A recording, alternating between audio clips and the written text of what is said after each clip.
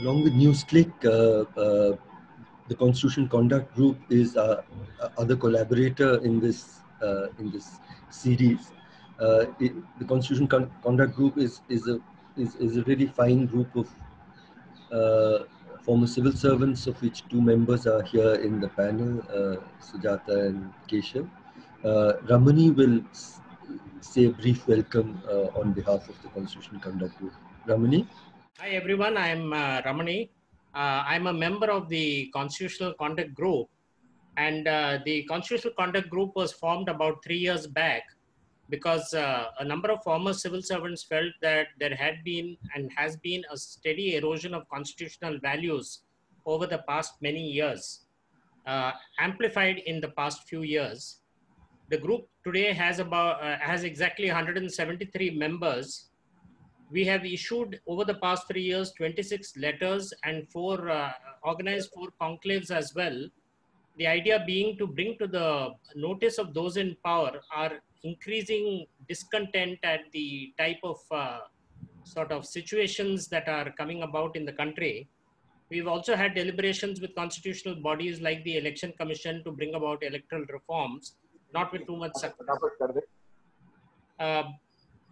As far as the current webinar series is concerned, Constitutional Conduct Group is very happy to be associated with this series because it has great topical relevance, and it is of course a matter of life and death literally for everyone on the globe today.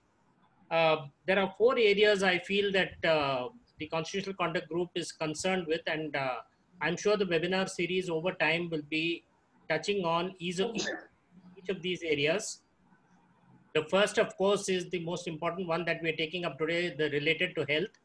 And it is a fact that even 7 weeks after the lockdown started, we don't seem to be seeing any light at the end of the tunnel. So obviously we need to pause and sort of reassess what exactly has gone wrong with the strategy. The second is the very critical issue of livelihoods, and we have seen the heart-rending scenes of whatever has gone on over the past month and a half. Both in terms of migrant labor as well as disadvantaged sections of the population all over the country in slums and in villages. The third is, I think, something that we need to take up over time, that is the dignity of the individual and issues relating to liberty. And I think this is going to get more and more critical over time. 3 areas suggest themselves immediately.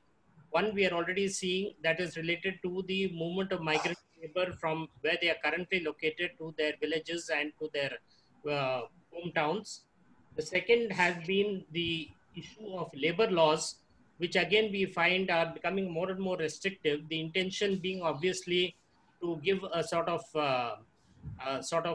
completely ignore labor rights, working class rights, in order to ensure that production goes on stream, which seems to be the only concern.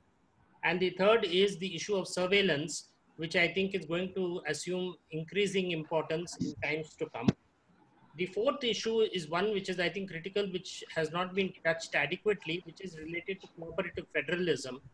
Although the state governments are tasked with the job of tackling the pandemic, there has been no real involvement with them in terms of making finances available to them, listening to them in terms of the strategies they wish to adopt. There has been a one-size-fits-all type of approach from above. And I think this is again an issue which needs to be discussed in far greater detail if we need to come out with this pandemic. I think the issues we discussed today and in the coming series cover both the COVID as well as the post-COVID era. And we need to look at issues that are going to affect us even when we seem to have the pandemic under control, because I think a number of these issues are going to remain with us. And these are going to apply across geographies. So we are not going to be sort of insulated from the impact of other countries, what happens elsewhere. I'm really grateful to Ramani for having laid out, very richly, the context not just of this particular discussion, but of the entire.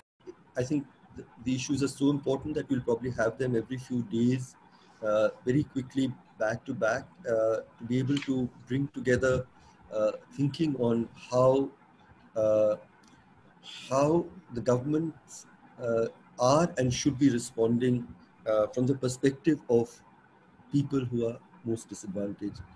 Uh, Finally, before launching into the discussion, I invite my very dear uh, colleague from who volunteers, leads the media and communication work in the Karwa, a very fine filmmaker and writer, Natasha Badwar, to kindly introduce the panelists, and then we dive in. Hello, everybody. All speakers today are outstanding examples of public health professionals or administrators who have worked for equitable and just health systems in various ways. And it's really our privilege to have all of you together at the same time. Vikram Seth, psychiatrist and researcher, is the Pershing Square Professor of Global Health in the Blavatnik Institute's Department of Global Health and Social Medicine at the Harvard Medical School. Keshav Desiraju has a distinguished career as an IS officer, crowned by his memorable term as Secretary Health, Government of India. He's chairperson of the Population Foundation of India and on the boards of CES as well as Banyan, Chennai. He's worked with homeless women with mental health challenges. Sujata Rao, equally distinguished former civil servant and also former Secretary Health, Government of India, is a feisty and outspoken commentator on public health issues. Her many contributions include the first ever national program for non-communicable disease and a national policy for the use of antibiotics. Vandana Prasad is a community pediatrician and public health specialist, founder secretary of the Public Health Resource Network, PHRN, and joint convener of the Jan Swasthya Abhiyan. She leads community-based management of malnutrition and also advises CES time to time with the homeless.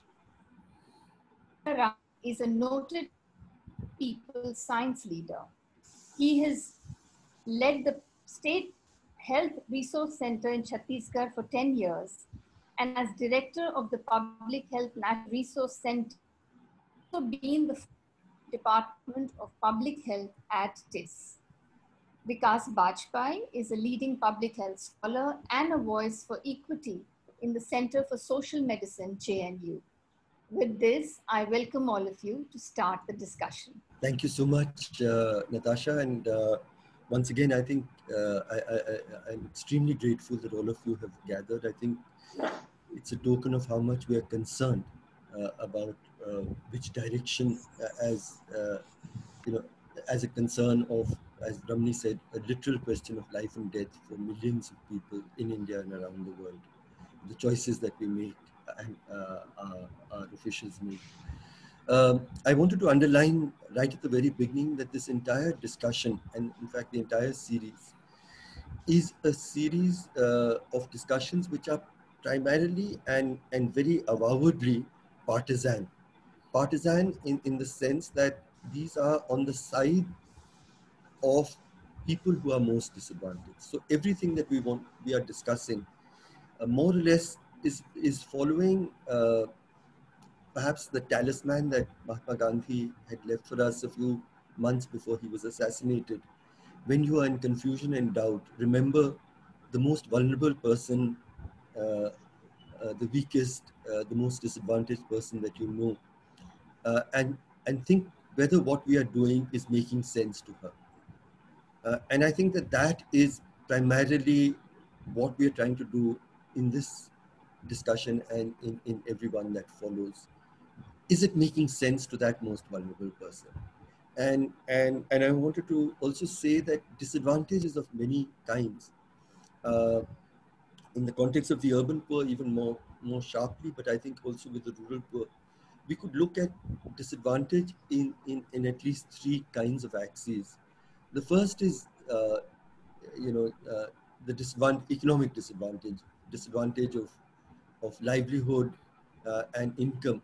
So people whose employment is, who are, have uncertain employment, have are paid very low wages, work in unsafe conditions, have no security, etc. So I think that's one kind of disadvantage. Very importantly, there's a second axis of disadvantage, and that is of the kind of habitation that you live in. So homeless people, people living in shanties, living in, under plastic sheets, etc. It's important to remember them because when the whole prescription is around social distancing and washing your hands regularly, I mean, it's just so extraordinary that we keep talking about it to a people who live, perhaps in a 10 people in a 6 by 8 or 10 by 10 shanty, and you're asking them to spend 40 days cooped up in that space, and and to wash your hands when 150 people share a common toilet.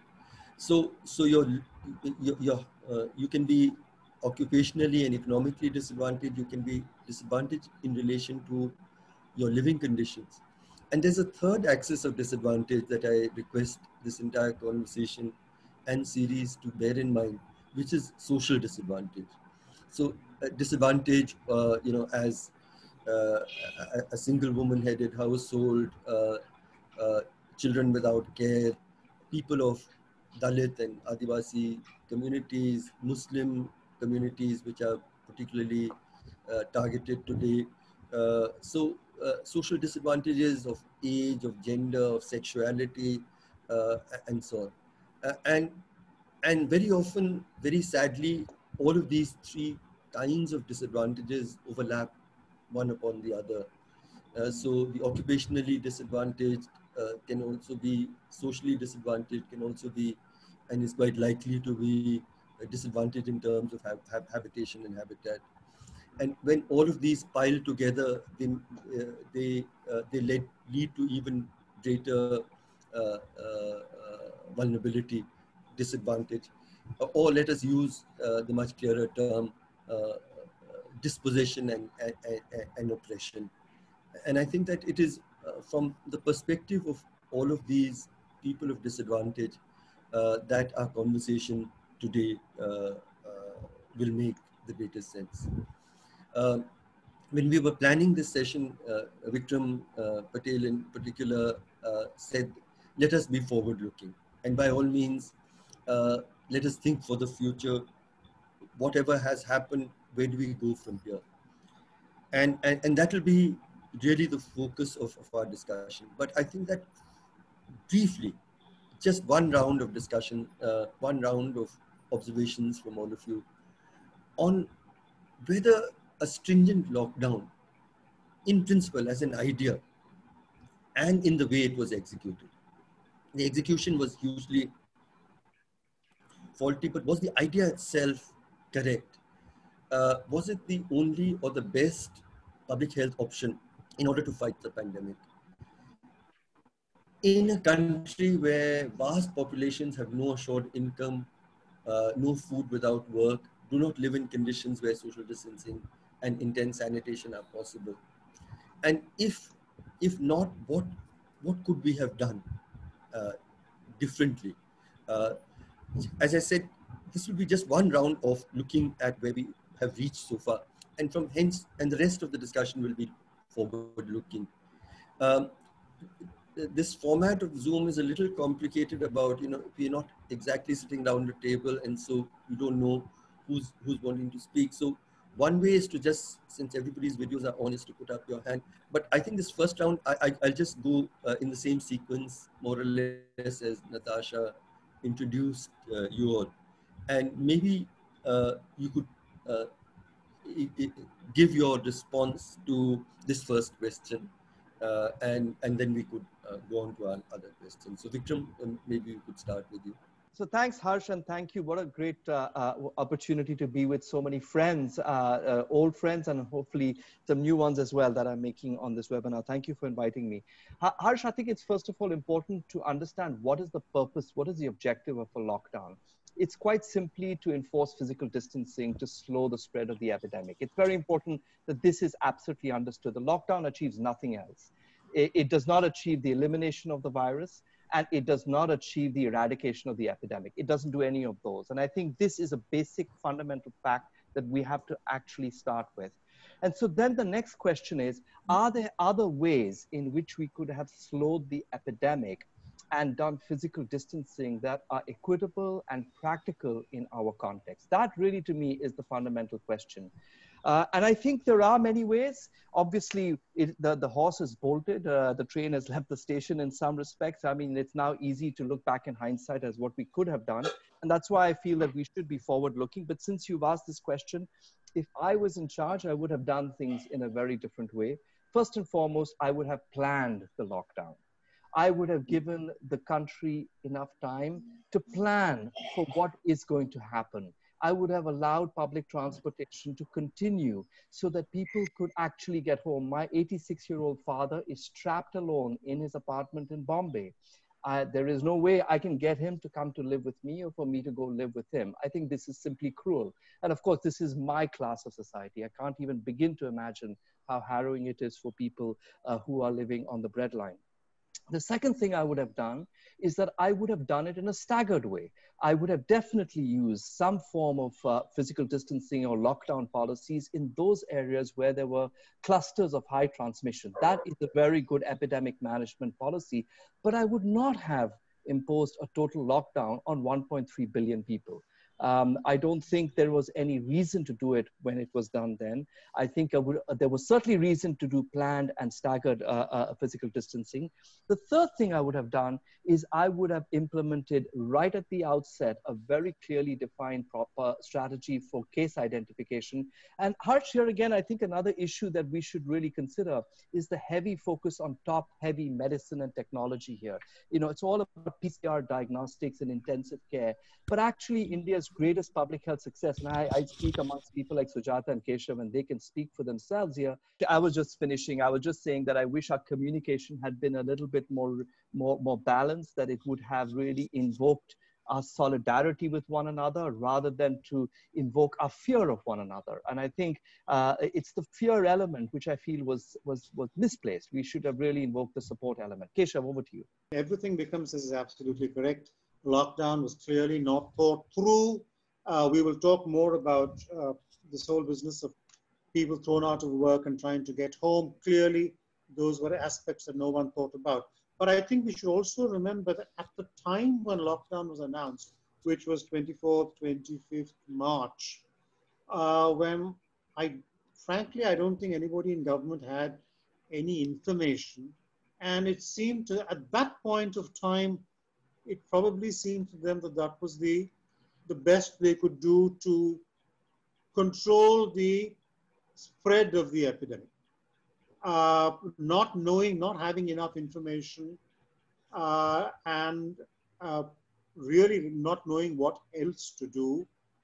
I think we have to admit that one way or the other, lockdown has, in many parts of India, controlled the spread of the infection. Unfortunately, we squandered the time we saved. We did not use the time we gained in either strengthening government hospitals or in increasing the pace of testing or in more carefully identifying which areas were more susceptible. What Vikram was talking about, the clusters. Chennai, where I live, there are contradictory messages coming out all the time. Many relaxations have been introduced, but we have a very large number of what they call areas of containment, red zones even now. And no one really seems to know what the correct thing to do is. So the limited point I wanted to make was, and I think Vikram did not really get to, what else could they have done around 24th, 25th of March when they didn't know too much other than the fact that the infection had entered the country? I think it may be useful to spend some time looking at that. Thank you. Yeah, thanks so much. Sujata, may you come in now, please? Thanks, Harsh, for inviting me. You know, there's not much that we can differ with what Vikram and Keshav have said. It was totally ill-planned. I think that's an accepted fact of the matter. But you know, even if it was ill-planned, lockdown, once they announced it, they should have gone the full hog and done the entire strategy properly. which meant really that that was a time given to them to expand access to testing, to isolating those who are infected, quarantining them, and doing a massive information campaign of do's and don'ts and what, and generating community understanding of what we are in for. None of these things were done. And we wasted so much time in trying to just go on and on putting up ventilators and ICUs and so on, which is the last bit of the whole epidemic. And even today, if you see Bombay, which is in such a mess, most of the time is going in putting out these open air quarantines in that Mahalakshmi and so on, not understanding that on 7th June you have the rains coming in, and then what happens to all these temporary facilities. So I think there is and what has really appalled me is the way the Ministry of Health has been sidelined, the way the technocrats of ICMR took over, the way they constituted committees with no epidemiologists involved. I mean, there were one or two from NIE and so on, but then the chair is the DG ICMR. So you cannot really expect Ganga Ketkar and all to come up with anything different. And we have enough experience in this country and a large number of epidemiologists who have been directly involved with both the HIV and the polio programs. And HIV in particular, I mean, as I keep watching this whole epidemic evolve, every moment I could see what's going to happen next, only because of my engagement with HIV. It just has so many lessons to teach. All that memory, all that knowledge is available, and it was not used. And that's a very big tragedy, I feel. Now, I really don't know what has happened in Delhi that they just simply sidelined all this and went on to, AIMS clinicians taking over the entire program and set aside public health specialists. So that's something that I've been very disturbed about, because we've made one mistake after another, unplanned. Now even the exit, of course, we'll come to that later on, I suppose. But the way we are trying to also continue with the lockdown seems so lacking in strategy. My last point I'd like to make at this stage is I'm amazed that there is no uniform guidelines for, say, testing strategies. So every state does its own bit. Kerala did one set of actions, which they've proved to be very efficacious. Telangana has no strategy at all. So it's the chief minister who decides. There's no information available to anyone. So he decides that today symptomatics may be tested, next day asymptomatics may be tested. So one doesn't know what's going on. There's no testing strategy in Bombay, as you're seeing from the media. Every day, commissioner comes up with his own understanding of what kind of testing strategies to follow. So the whole issue of testing itself is a mess, even today after so many days. That I find very, very strange. Not to talk of the fact that we still don't have adequate kits. And I remember in March, mid-March itself, when I used to be called to the TV and so on, we were all shouting, testing has to increase. If you remember, there was a time when we were doing 5 tests per million, and it was so evidently ridiculous. And it took so long, almost over 10 days or 10, 15 days for ICMR to get out of its denial and expand the testing strategy. They kept on saying that their strategy was the best and that we should stick to travel history and those related to those having had travel history. The second is they still continue to deny community transmission, where there's so much evidence available that there is a community transmission on, and we still don't have our strategies on how to deal with a community transmission-led epidemic. So I think, this continued confusion at the top is something that's very disturbing and extremely worrying as far as I can see the way the epidemic is going. We're making far too many mistakes, and it's going to have a lot of implications for us. Not to talk of the social cost, the economic cost of the lockdown and so on, that we will come to later. We know it, it's evident. But just the technical aspect of being able to contain the epidemic. And lastly, I'd like to point out that, as Vikram said, lockdown has a specific purpose of slowing the epidemic, containing it within a manageable boundary and all and so on. But it really hasn't bent the curve, as I keep on saying. It has slowed down for sure, but the RO is still very high. We haven't really achieved much of a success anywhere except Kerala. And so I think there is, lockdown, in my opinion, when we review it later, seems to have been a failure. We have paid too much of a social cost for not that much of a gain. But having said that, I still do believe that maybe the lockdown, if planned well, after a week from April 1st, with everything planned properly, would have had its dividends for sure, and a much better outcome than what we have today. Thank you so much, Sujata. I think that was also very comprehensive. For the remaining panelists on this first point, what could we have done differently? Suppose you were the Minister Health, and what would you have done differently is something that we could also focus on. So Vandana, next. Thanks, Harsh, for inviting me. And I mean, just a small disclaimer, I'm no longer joint convener of Jan Swasthya Abhiyan, but I work very closely with Jan Swasthya Abhiyan, also the Right to Food campaign.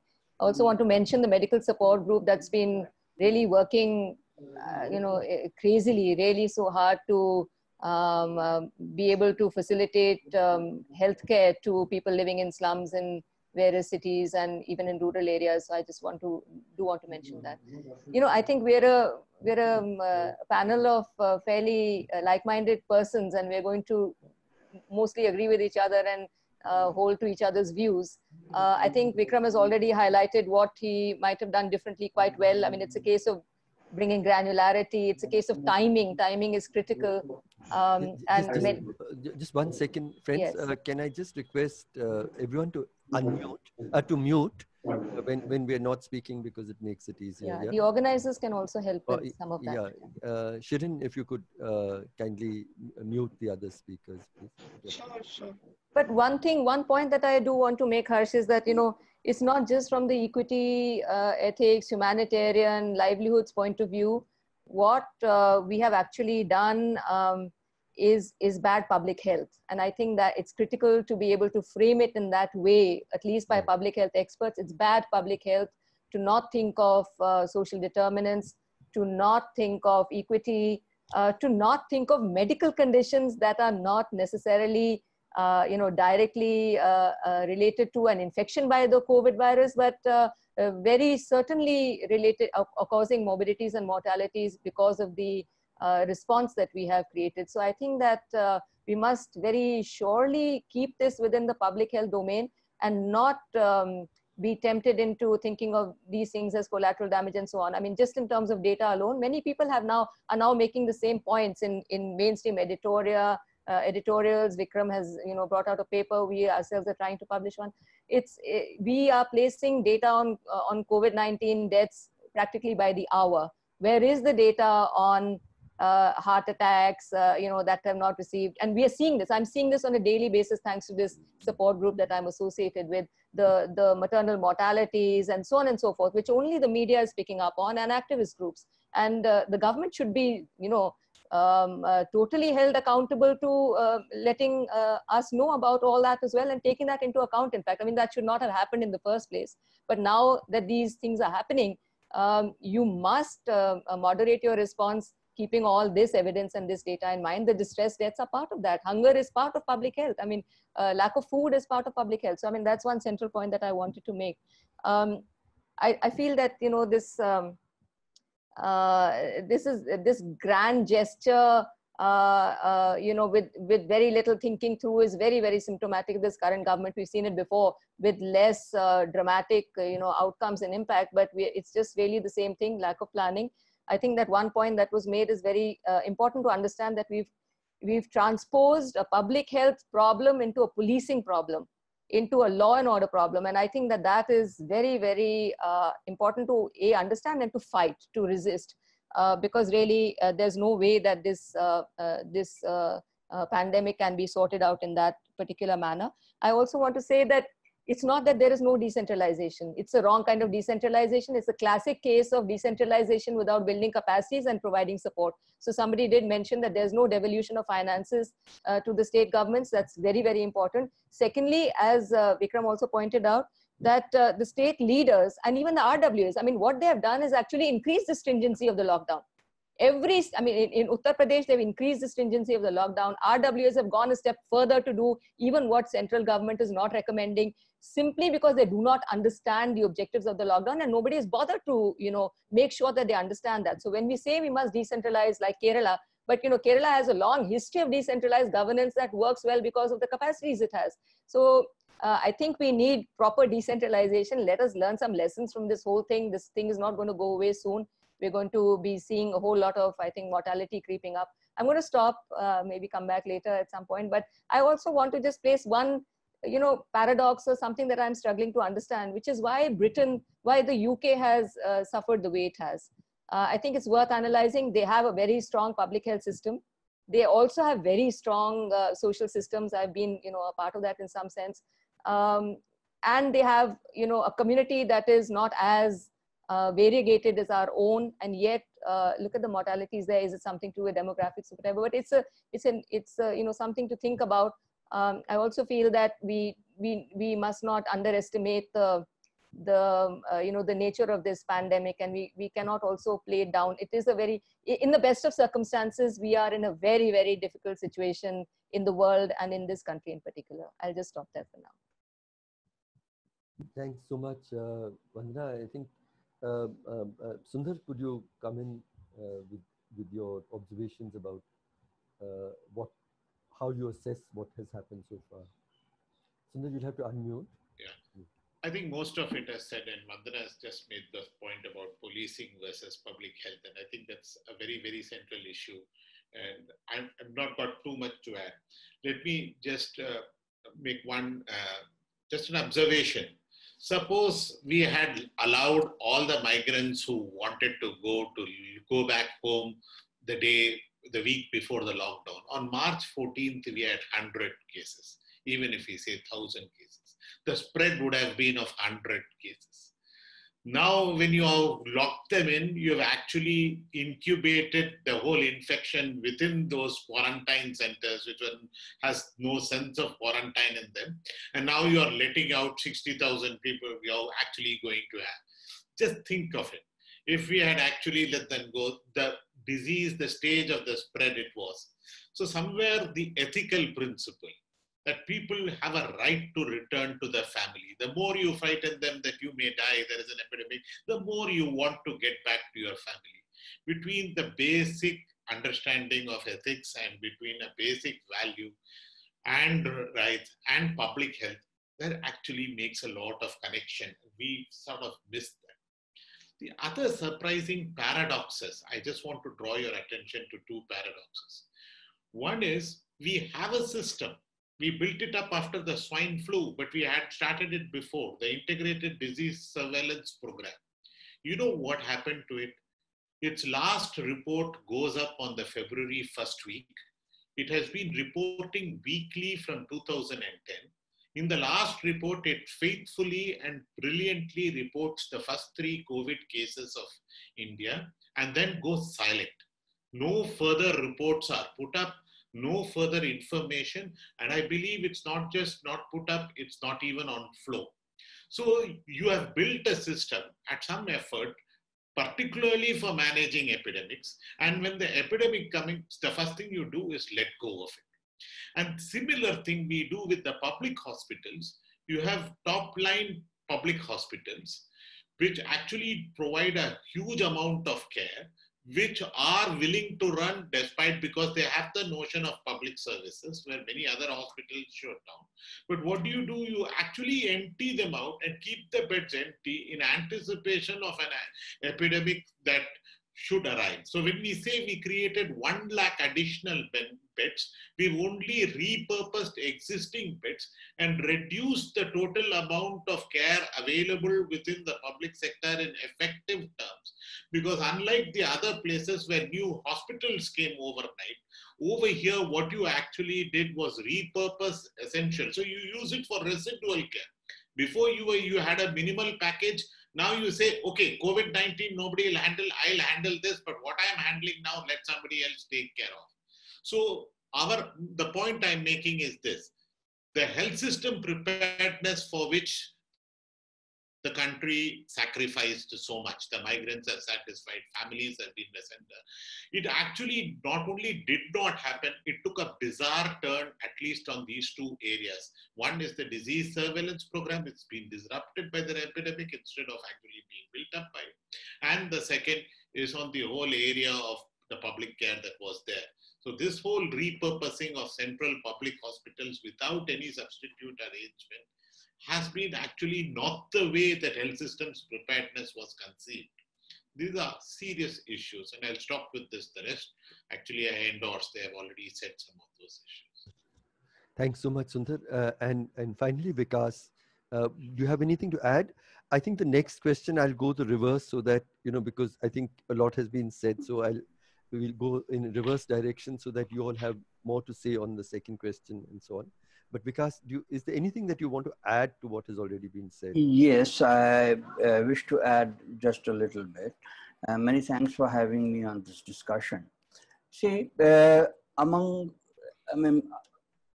beyond just being appallingly planned, I think the way and manner of imposition of lockdown was very, very criminal. You see, none of the consequences which followed, they were not unforeseeable. We had all the information about the conditions of living of our people, about the size of informal sector workforce and all. And unmindful of all those things, the lockdown was implemented. So I think it had a very pronounced class bias in the manner it was carried through. Secondly, one lasting impact of that lockdown has been that it has confounded our strategies to combat this pandemic by portraying it's probably the worst victims of this pandemic as the criminals or as the most dangerous ones. Remember how police treated these migrant workers, the lathi charges and all those kind of things. Then we had minorities getting targeted and all that. So, and this is all carried on the way in decisions as recently as that one state government deciding, we will not let these migrant workers go. So all of this, it ultimately fits into this jigsaw puzzle. Lockdown has not just been carried out badly, but it has confounded our strategies. It has confounded what needs to be done and all. And I think the result is that those who ought to have been treated as victims of the pandemic are now being criminalized lest they fall sick or something. We have reduced human beings to be treated as vectors of the disease. And it was very, very evidently visible. I think this is something, it's not just that, okay, it was done, it was a mistake and all. It wasn't really that way. And this thinking continues to cast a shadow on what the government is doing as of today. This is what my submission is. Friends, it was an absolutely wonderful conversation. I really wish our policymakers find the time to listen to people like you. And I think that I, for one, learned a great deal about, what needs to be done. And I think that it calls for our best strengths in these final words. You spoke about perseverance, you spoke about reliance on communities, reliance on states, on hope, on kindness, and I think above all on solidarity. That we are all in all of this. We are there together, and the suffering of the suffering of that last person should be suffering that I outrage against and fight against. And I think that let's continue to have these conversations and continue to strive as we pass through this terrifying and defining time in our lives. So thank you all of you once again.